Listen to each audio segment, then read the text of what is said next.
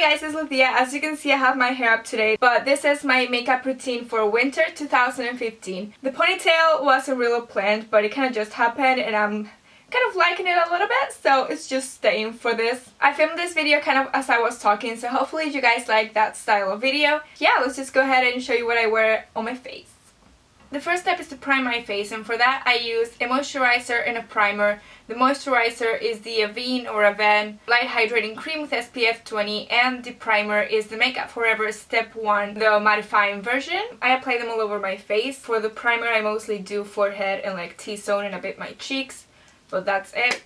Then we can move on to foundation, and the one that I love that I've been using for so long is the Max Factor Facefinity All Day Flawless, and I like to blend that in with my Real Techniques sponge.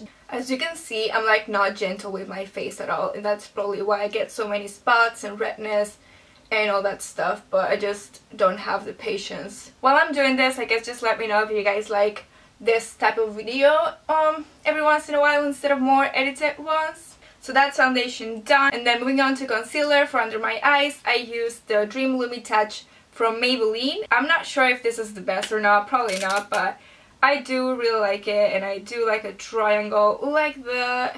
And I find that blending this in with my fingers is the best way for it not to cake or crease and stuff. Every single concealer tends to crease under my eyes, so I find that blending it in with my finger is the easiest way and the best to not do that, I guess.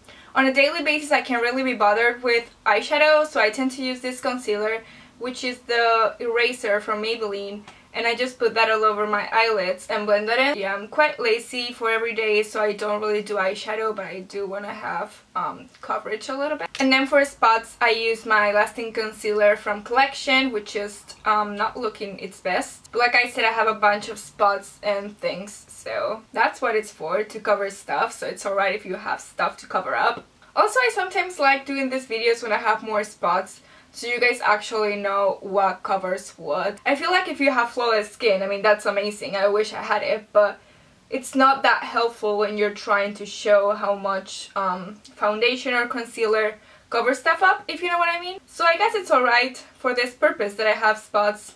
Let's look at the bright side of things.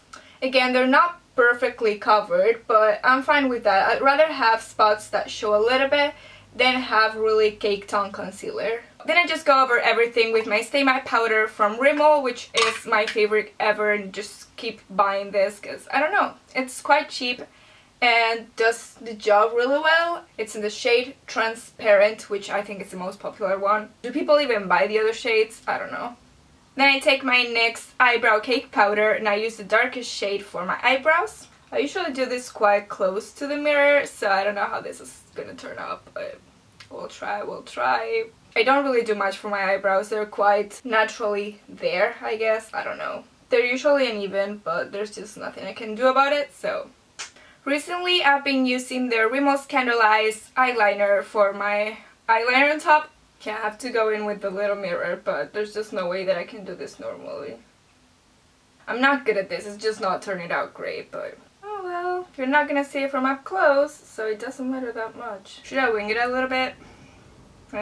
No, don't feel like it today. Then I go in with my NYX Slide-On Pencil, which I've had for forever, and I just do like bottom liner, because I don't know, I just really like all the black around the eye and stuff.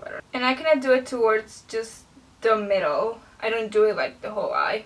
Mascara time, and I use 3 different mascaras, which is crazy, but I've been using the Volume Million Lashes So Couture So Black from L'Oreal. Then on top of that I do the Essence I Heart Extreme Volume Mascara in Waterproof, and then for my bottom ones I do the big eyes on the smaller side. I just feel like I like this L'Oreal one a lot, but it's not waterproof, so I don't like just doing that because my eyes water. I do wear contacts.